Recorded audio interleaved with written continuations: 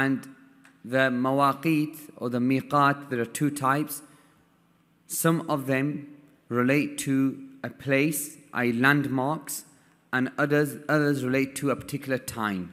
And Allah subhanahu wa ta'ala, He wanted to ennoble and exalt this house, Baytullah Al-Haram.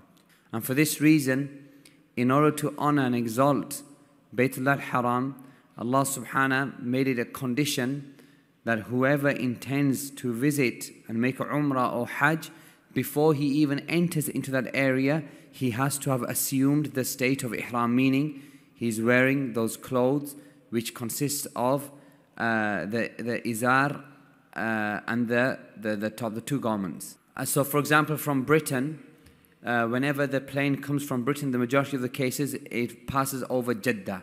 And so before a person reaches the landmark, he should have assumed the ihram.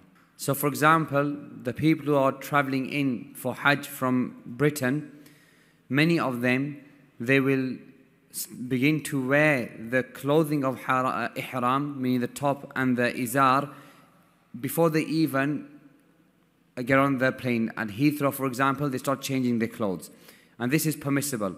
However, you do not enter into the state of ihram by way of intention until you are, or just before you are about to pass over the miqat. And this is why you find that the captain of the plane, about 5 or 10 minutes before you pass over the miqat, he will make an announcement that we are parallel to the miqat, and so assume your ihram, i.e. by way of intention, and then enter into the state of ihram.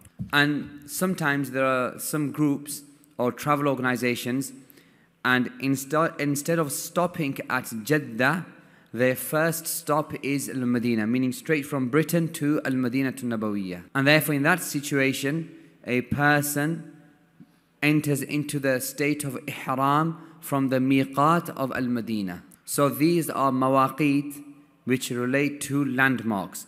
Whoever passes by these landmarks has to pass by them in a state of ihram.